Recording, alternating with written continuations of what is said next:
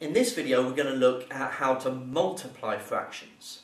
So I'm going to start us off just with a basic example.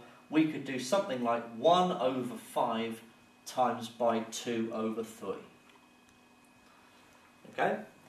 Now multiplying fractions is probably the easiest operation that you can do with fractions.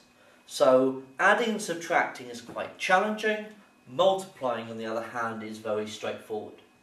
Multiplying, all you do is multiply the top two numbers, so 1 times 2, and then multiply the bottom two numbers, 5 times 3. So the answer is 2/15.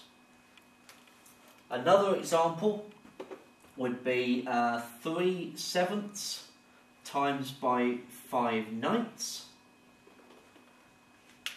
So we get 3 times 5 is 15, 7 times 9 is 63. And that's how you multiply fractions. This one can be simplified down, so we might as well.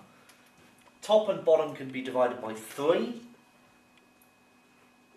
So we get 5 over 21. And that's as far down simplified as you can go. So multiplying fractions, very straightforward. Multiply the tops, multiply the bottoms, and that's it.